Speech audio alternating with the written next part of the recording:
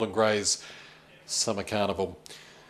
Loading away, race 11, Garrard's Horse and Hound, 5th grade. Pitter Patter's out to 260 late, 320 Rybolt, newcomer to the region. As the green light switched on, we're all set for action. Racing.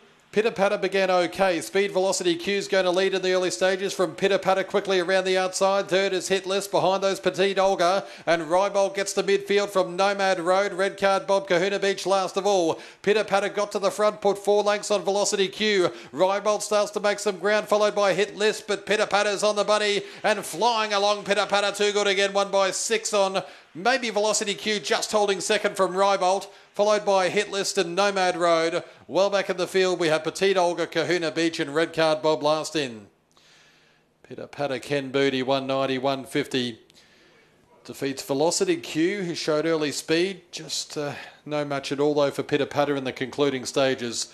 And Rybolt, a nice run first up of the track in third. 3, 2 and 6.